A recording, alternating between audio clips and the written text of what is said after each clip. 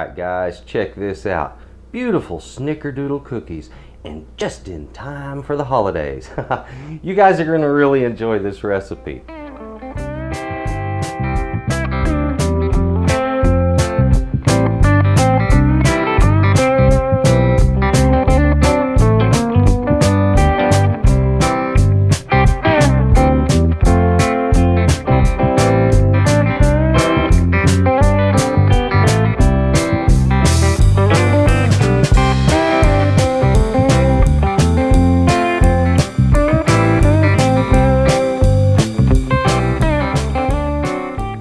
Well, howdy folks, welcome back to Texas Cooking Today.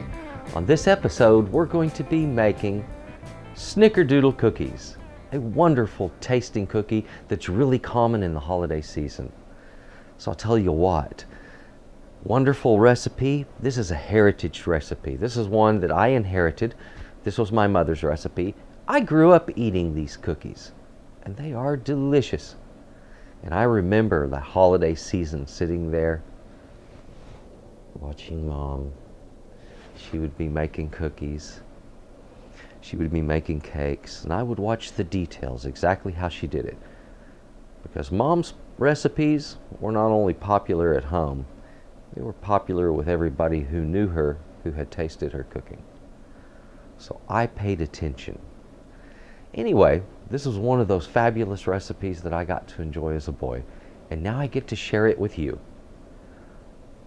For those of you that are watching the cook-along tutorial, well guys, you're in luck. This particular episode is going to be fun.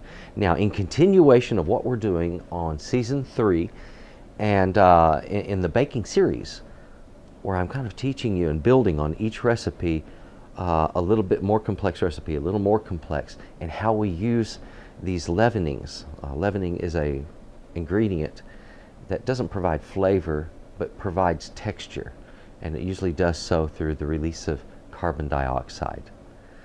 Sometimes other things are happening, but that's usually carbon dioxide. So guys, what we're going to be doing here is making a fabulous cookie, and I'm going to teach you what a couple of these different active ingredients are and how they work with each other, and also where they come from. We're going to make some fantastic tasting cookies. Great lesson on this one. It's going to push you along in cookie making so that you really get good at this, okay? So let's head into the kitchen and let me show you one of my mom's fabulous recipes. These are Snickerdoodle cookies. Come on guys, let's go. All right, wonderful. We have all of our ingredients already out here. Let me explain everything that we have, guys. First of all, I've got 2 sticks of butter down in there. That's 1 cup of butter that you're going to be needing for this recipe. On your flour, get ready to write this down if you haven't already. That flour, 2 3/4 cups flour. You can use an all-purpose flour, bread flour, whichever you prefer on this. They'll work. The sugar, I have 1 1/2 cups granulated sugar. I'm using kind of a raw cane sugar, so it works real well for me. You can kind of vary it up a little bit like that if you want. I like using the rawer sugars because there's less processing on them. And I think it gives a better flavor on that sugar. 2 eggs. Right here in this bowl, I have 2 tablespoons of that same sugar and 2 tablespoons of cinnamon. In a little bit, we're going to mix those together. That's the coating for the outside of the cookies. The flavors, a little bit of salt, and you'll be surprised at what that tiny bit of salt does in bringing out some of those background flavors. It's barely present. You barely notice it. But when you get that clash with that sugar in there, it really sets it off, and it's so good.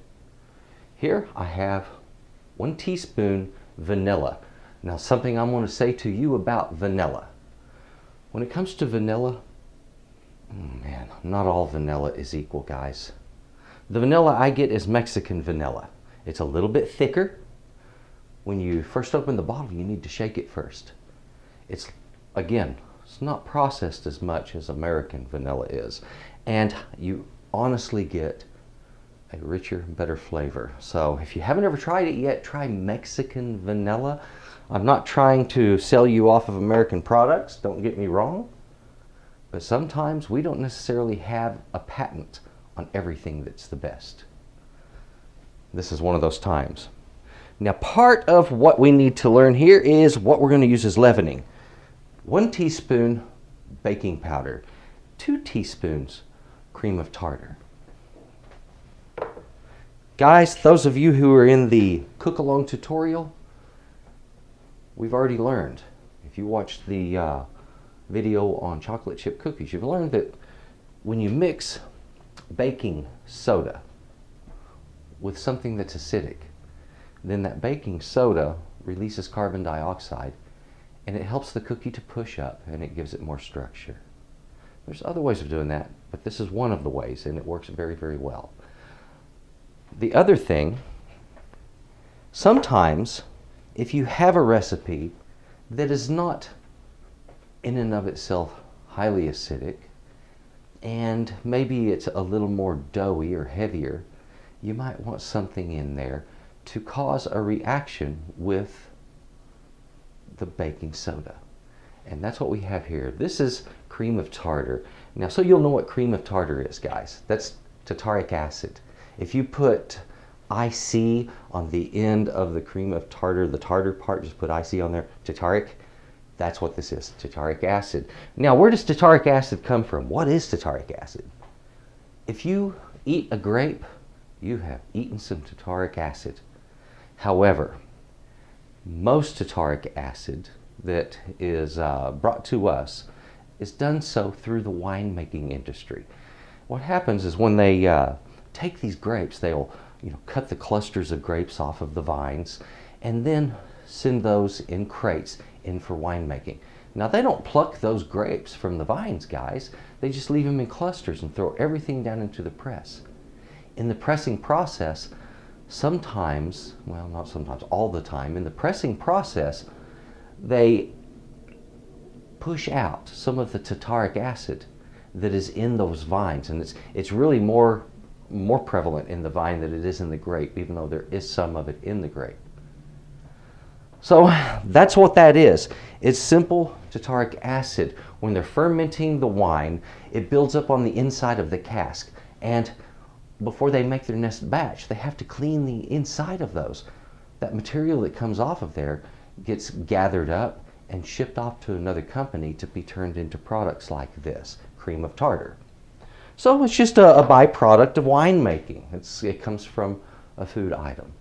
It's a simple acid that we use in baking when we need to create carbon dioxide with baking soda and we have no other acids in the recipe or not enough acid. Baking powder, baking soda. What's the difference? Baking powder has these two things combined with another agent that helps stabilize them so that when they're exposed to air and the moisture in the air, they don't react with each other. One thing that needs to be said though, guys, what we're doing here is creating carbon dioxide. You've heard a lot of people that'll tell you that if you make this cookie dough, you can save it for a few days, bake your cookies up later. Here's the real truth. Once we start the carbon dioxide reaction on these cookies, we only have a window of a couple of hours there, all right? It's going to give up its carbon dioxide and that's going to be the end of it. And then after that, that dough is going to do nothing but start losing that carbon dioxide, one tiny bubble at a time, with each time it's handled. So you want to handle it while it's still producing, all right? So the thing of it is as we make our cookie dough, once the dough is finished, we want to immediately go into rolling it into balls, covering the outside with cinnamon and sugar, and getting it right down into the oven. So speed is part of this. We're not going to be in too much of a rush, but I'm going to teach you the right way of doing this, and we're going to be adding in a little bit of air in that butter. So wait till you see this. Now guys, let's get over here and start creaming the butter. Come on. All right, guys, now we get on with this recipe. And if you are thinking at first, uh-oh, I don't have a mixer, I can't make this. Yeah, you can make it. You can still make this by hand. You can use a whisk, like you see sitting right back here, and a simple rubber spatula. Okay, so very, very simple items will make this as well as a mixer. I like using a mixer simply because guess what, folks? We have modernized in this world, and we have power tools to help us in life, and I enjoy using those power tools. I've gotten older, I've done the arm method, and now I enjoy doing the power tool method. And you don't need a big mixer either. Small mixers, little hand ones, if you want one of those little electric guys, they work good. Let's go ahead and get our flour and other dry ingredients combined. Now this is something I like to do before I ever get started with any of the other making. That way it's kind of out of the way. All of the ingredients are mixed in properly, and we don't get a clump of one chemical or the salt in one spot on our cookies. It's all dispersed evenly. And this is, there's two ways of doing this. You can of course use a sifter. The way I learned when I was younger was using a sifter. Here's the cream of tartar. Now, why am I not going to get a reaction when I first put this baking soda on top of my cream of tartar? Well, that's because we don't have enough moisture there for a reaction to be present. But the minute those two come together with moisture, then yeah, they're going to react. And in the bottle, you know, like for baking powder, the reason they have to put an agent in there to keep the two from reacting, well, that's because over time the humidity that gets into that canister will still cause a reaction. So they use an anti-caking agent and one that also stabilizes. I can go ahead and get this flour out of my way for the moment. All right, as we mentioned earlier, we had that butter. Now the butter needs to be room temperature so it's soft. You see how that paddle cuts through it easily? That's the way I need my butter. Now let me explain what I'm about to do, guys. It's not just about softening the butter. It's about also getting some air worked into the butter, all right? Part of good cooking making, part of a good baking process is if you can work it hard enough to get air in there. Now if you're doing it by hand, this is where you use the whisk. You soften the butter at first with your spatula. Once it gets soft enough, you use your whisk and whisk it until it becomes light in color and much lighter in its texture. And that's when you're getting that air worked into it. And that's what we're going to do here. Okay guys, I tell you what, let's go over here, get a little closer view at what's really happening. As you can see, it kind of builds up in the middle of your beater. Now if you're learning how to bake, something I want to mention to you, see how close my finger is to this bowl rim? Never get anything down inside of the bowl, guys. Keep everything outside of the bowl. It will break your spatula, it will break your whisk, it will break your fingers, it will break your arm, it will break your child's arm, okay? So let's keep fingers and limbs and things away from these big powerful machines at all costs. Here we go. I'm going to give it about 1 minute to cream and get light. Alright guys, that was about 1 minute worth of beating at a fast speed. Something I want to mention to you, if you're using one of these electric mixers, especially a stand mixer like this, even if you have the beater that has the beater bar like this, that has a spatula running down the side, it's a rubberized spatula they build into it. Even that one requires using a spatula to clear that bowl from time to time. Reason is, you see the material that gets pushed up on the side. See here? Up above that paddle. So it can't get to that. So even on that model, you've still got to do this part, guys. And it's smart anyway. You just want to get it away from the bottom of the bowl. Make sure there's nothing in there that's going to be a stiff lump, okay? I want consistency in the texture of that butter throughout. So what I'm going to do now is hit it about another 30 seconds, and then I'm going to start creaming in the sugar, okay? And we slow it down for that.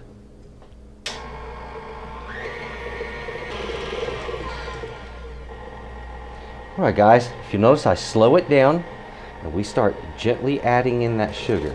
Don't drop it in all at once. Something you need to know about mixers. If you throw a whole bunch of stuff into them all at once, even at a low speed, a lot of times they'll just throw it right back out at you. We'll stop it just long enough to break some of that butter free from the sides. And this will start mixing up and creaming much better. Okay, now that we have those two kind of combining with each other, I'm going to go for another high-speed cream, and we're going to do this for 1 minute again. Okay guys, now we have this to a wonderful, smooth, kind of creamy consistency. I mean, look at this, first of all, down in here. So our texture is really nice, all right? We're starting to lose some of the grit on that sugar. And now, at this point, I gently work in those eggs. Always do your additions at a lower speed. So our eggs, boom, one at a time, guys. Don't get in a rush. Let that egg work itself in a little bit. Too much of any one thing at once, it likes to kick it out at you. Okay, let's go ahead and put in that vanilla. Look at the structure that's forming, where it looks like it's pulling. I mean, there's no flour in there, and yet we're getting structure. And that's because we've been working it, guys. And we're going to speed it up and cream it for 1 more minute. Again, we work in air each time we do this, guys. Now, to remind you, in case you haven't done so already, make sure that oven is at 400 degrees. All right, guys. That has had a moment to cream. And again, look at the volume that has grown on this. We haven't put that much ingredient in there, but what's happened is we have been working in that air again, changing the texture of our base fat. This is an old world technique, guys. In the older days, it required a lot of extra arm work. That's the reason these mixers became popular. Because when you're making cookies and you're working air into them, machines do it a lot easier. Now let's go ahead.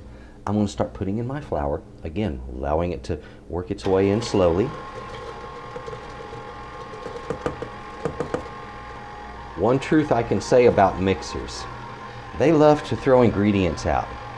They'll splatter wet ingredients at you, but when it comes to dry ingredients, oh, mixers, they love to throw that out. And break that off of there just a little bit. I want to remove it from the sides of the bowl again, guys, and that way I'm sure I get good, complete mixing. Now, something I would like to forewarn you about: do not give the kids, do not give children, or anybody else for that matter, that beater to lick. Remember, guys, you have raw egg in this that has been coming up in temperature. And that raw egg, in its raw state, can cause problems. We need to get that egg cooked up as a part of that cookie before it's safe. We're going to give that 1 more spin in there. And that's all it needed, guys. Just something to remix it 1 more time, and beyond this, it really needs no extra work. All right, guys, look at this. It's beautiful. It's set up. It's ready to go. All we have to do is get it down on our cookie sheet. Now let's move over to the next station. Okay, guys, I have taken my cinnamon and sugar and I've simply whisked them together just like this. That's all that takes. Once you get those together, we're ready to get making those balls. Now, I did want to mention something to you. For the guys that are watching the cook-along tutorial, you'll notice some of my pans are dark and some of them are bright and shiny. Here's the real truth. As oils get cooked onto a pan, they cook down like this and they get brown. That's not food, people, that's oil. And it's no different than a seasoned surface, like when you have a cast iron pan and you cook oil into it. That's what's been happening here. When it gets like this, if it bothers you, well, for heaven's sakes, just go ahead and season the whole pan. But I'm going to forewarn you, if you try scrubbing this off, you're only going to scrub it down to the metal and you'll end up with none of that original coating left, and your pan will start rusting if you don't season it out. So you might as well just take care of seasoning it to begin with. Don't be afraid of this happening. It won't hurt anything. Now guys, when it comes to dishing up that cookie dough, you can do it by hand, in which case you can glove up. I like to glove up just because it makes for a lot of easier cleanup. A couple of ways you can do this. You're going to see a lot of people use these little scoops. And they're going to scoop out something like that. All right. And it'll make a nice little ball. And that's a good estimate right there. You're going to want about a 1-inch diameter ball. And that's about what that is. So all I have to do is take that ball, put it right down into your sugar cinnamon mixture. Give it a bit of a twirl in that. There we go. Once it's coated, go straight down onto the cookie sheet. You don't have to press it out, guys. Now here's the other thing you might want to know. You don't have to use a scoop. You can just use your hands like you saw me do there. Looky there, there's my ball. I'll roll it, my sugar and cinnamon, and put it right on my pan. Now one thing I want to focus on right here, and we all need to focus on this, when it comes to how to size your cookies, worry less about the shape of the cookie and more about the spacing on your cookie sheet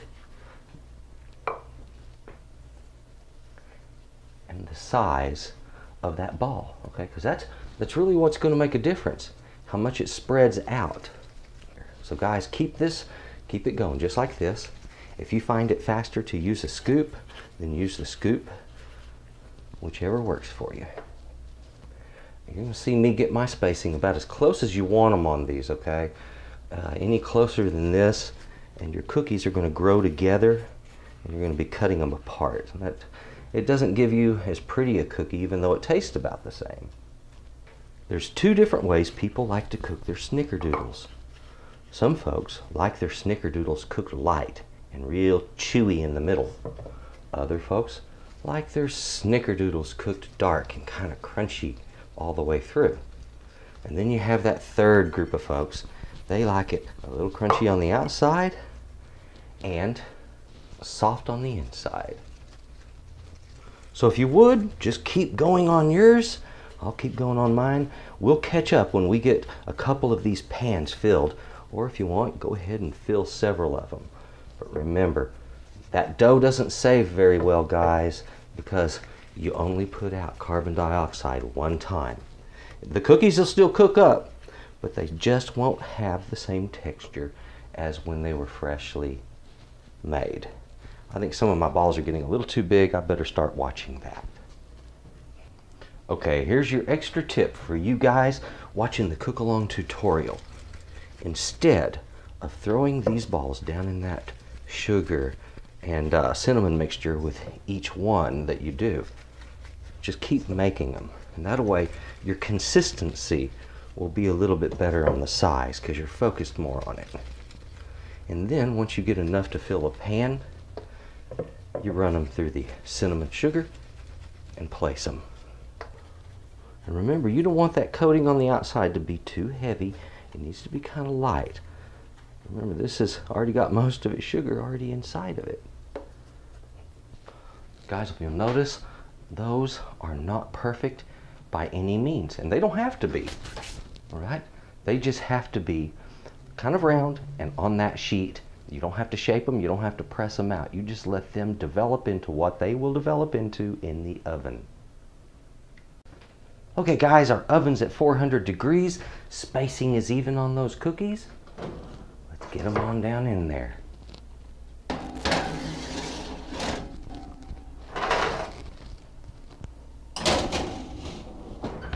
There we go. Now, we want to give those 6 to 9 minutes. Keep an eye on them, guys. Depends on how you like your cookie cooked.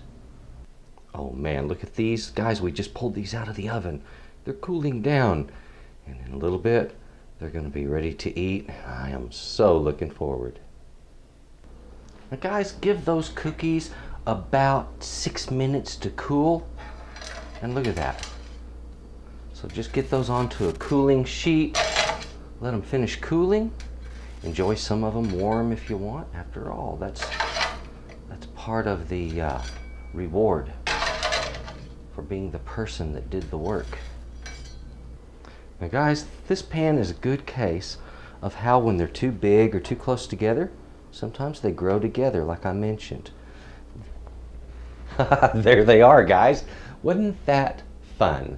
I'll tell you what, you know, the whole baking thing is so much fun. I've always enjoyed this. When I was a little kid, I loved to bake, and I guess not much has changed. So I need to pick one of these cookies out. I just need to pull one out.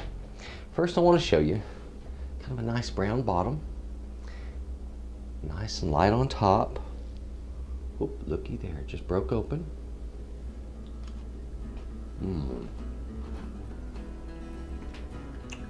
Just a little bit of crunch, a little tiny bit of this soft center, not gooey soft, nice and cakey. See the structure?